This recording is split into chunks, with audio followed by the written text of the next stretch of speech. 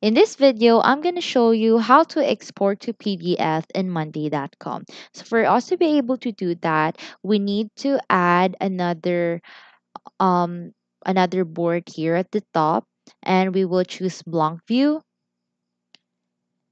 and then you can rename it whatever you want, but I'll just leave it as default. And then let's add our widget, let's say chart.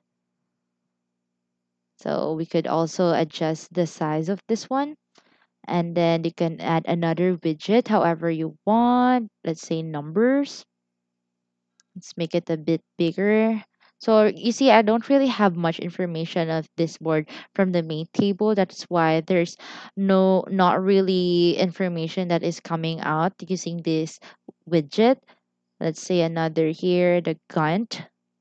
Okay, so let's say this is all good.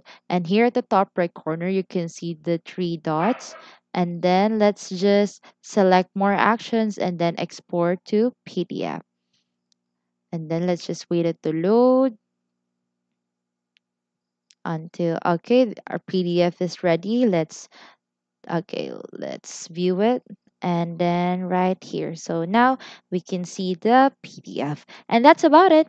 That's how to export to PDF in Monday.com. So if you have any questions, please let me know down in the comments below, and I'll do my best to help you out.